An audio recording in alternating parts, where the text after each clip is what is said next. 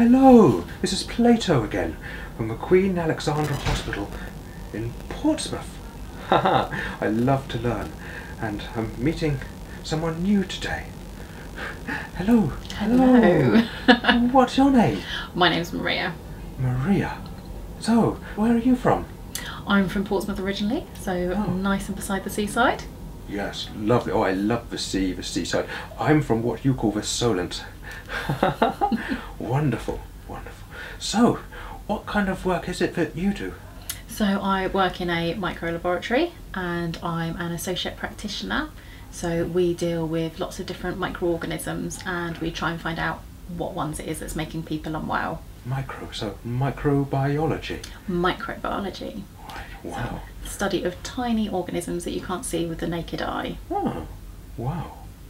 Cool, so lots of different size creatures. Lots of different size ones, and they can be found inside your body or outside your body and in a variety of different environments like the sea or the soil, or they can be found in ice and hot water. There's lots of different ones that you can find in the sea as well. Wow, obviously I love the sea and so many creatures, and my family, but so many others, so many fish, jellyfish, octopi, sharks and whales, but you're saying there's so many other invisible creatures, I suppose. Many other invisibles, yes. Wow. Are they dangerous? Some are good for you, but some can be bad for you. So like in the sea, you've got some really nice sea creatures, but equally you might have ones that are a bit more dangerous for you, like you get a shark. Yes, sharks can be very dangerous and very, very scary, but oh wow, most of them are quite safe and quite friendly. Most of them are quite safe and friendly on you, but they may take an opportunity if they get it, that they might take that and become a little bit more dangerous for you and make you feel unwell. Wow. Look at these then. If you can't see them, how do you test? So what we do is we will culture them. So we will grow them until they're at a certain size that we can see them. So the culture media that we will use for different bacteria is an agar media, and agar is made from seaweed initially. Wow! So something of the sea is really helpful for you. It's very helpful, yes. So we'll put that into a mixture, and sometimes we'll add different bits and pieces into them.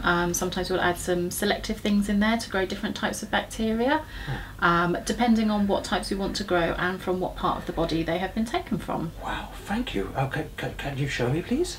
Can I show you? Yes. We've got some examples down here, and obviously nice and coloured. I guess your favourite one is going to be the green one. Oh yes, looking like the sea. Green, like seaweed. Yes. But these all do have different additives, and our basic one is a blood agar plate. So what we do is we add 5 to 10% of mammalian blood into it, and this will provide the bacteria with different nutrients they will need to grow. Okay. So for example, if we look at a throat swab, some people get a very poorly throat, and what we can do is we can try and grow and see what presence of bacteria there are in their throat and try and work out which ones might be causing the illness. Oh wow, so people with sore throats, you help I suppose identify what is wrong. That's right, yes. So we will initially take a swab of their throat, or a doctor will take a swab of their throat, and I've got an example of a type of swab here. So this little thing will be brushed against the back of your throat and hopefully pick up any bacteria on it that are there. And when we get it into the laboratory, we'll put it onto our media plate, and hopefully we will grow whatever is present in there, and then we can look through them and decide what was normal that can be found there and what could possibly be causing the problem with you. Wow. So I suppose, if, as you say, there are many different creatures, and it's making sure you identify some of the scary ones. Some of the scary ones, yes. So what sort of scary ones are there? So one of the most common ones we get in the laboratory is a group A streptococcus. So that's the type of bacteria that does take the opportunity and can cause very sore throat and lots of different signs and symptoms with that.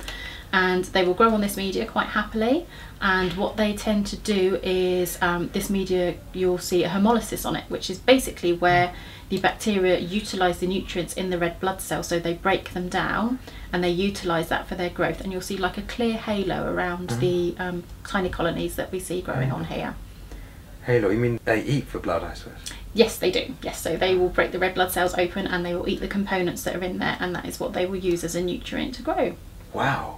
Oh, it's wonderful to know that actually there are many uses of seaweed, and this is one of them. That is one of them, yes. Thank you. Very good to meet you, Maria. And you as well. Hope you have a nice rest of your day. Bless you. Thank you. Bye-bye. Bye.